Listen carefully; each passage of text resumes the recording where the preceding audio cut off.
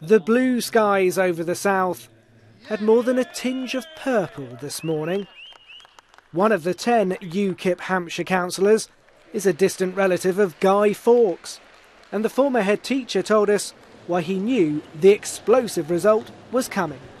There's a problem, and the problem is with Europe and with mass immigration, and that's what I was having on the doorstep. You cannot have free movement of 550 million people, and it could well be more in the next 3 or 4 years, on a playing field that isn't level. And it isn't level, and that's got to be addressed, and I don't think any of the three major parties are addressing it.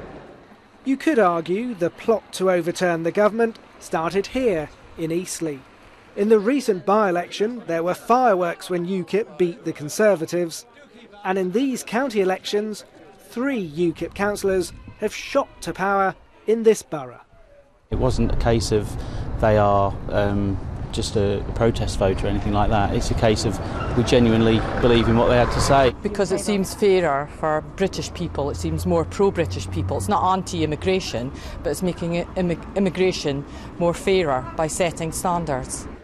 The Conservatives, though, are still in charge in Hampshire.